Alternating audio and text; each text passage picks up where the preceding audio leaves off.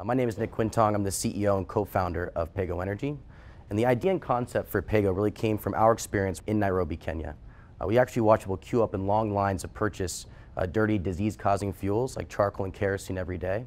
And we look at the unit cost of these fuels, the amount they're spending daily. It actually costs more than the cleanest burning fuel available today, which is gas, the same fuel that we use here in the United States and over in Europe. From a customer perspective, if you're living on less than $5 a day, less than $2 a day, and you have a limited energy spend, you can purchase 50 cents for the charcoal. You can purchase 30 cents worth of kerosene. You can't purchase 30 cents worth of gas. So it doesn't fit into your daily budget. It's basically a product market fit problem. 2.8 billion people are cooking with dirty fuels every day. It's 4.3 million people that are dying every year due to household air pollution. It's more than tuberculosis, HIV, and malaria combined. The World LPG Alliance had already done a huge study in Kenya and identified 6 million people that could afford gas, but for reasons of packaging and everything else, they're just not doing it today. The idea was, can we just do pay-as-you-go solar for gas? Like, I mean, it's a gas cylinder, but you could get a valve to quickly shut it on and off.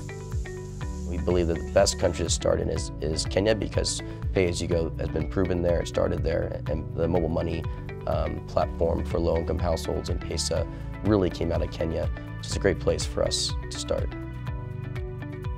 So that first pilot was really trying to figure out how to recreate a pay-as-you-go service without any technology. To put any technology in the field, we'd have to go through a regulatory procedure, we'd have to certify gas components, and that would just take too long and cost too much money. We ended up putting gas in the form of a cylinder, a stove, and no technology, but coming every day and weighing the weight of the cylinder and charging people based on their consumption.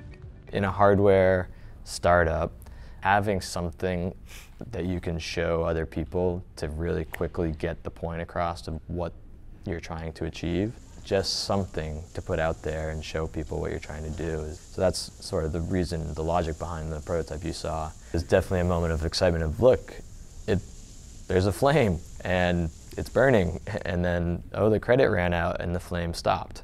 PayGo Energy, we developed a smart meter technology that couples to any gas cylinder, or in Kenya we call it an LPG cylinder. And it turns that cylinder into a pay-as-you-go device.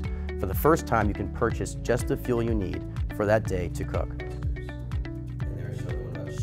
I know a little about, I'm an inch deep with fundraising. I need a lot of help, and so I'm getting that here at ISHOW as well to make sure that we're smart about the capital that we raise and what we eventually do with it.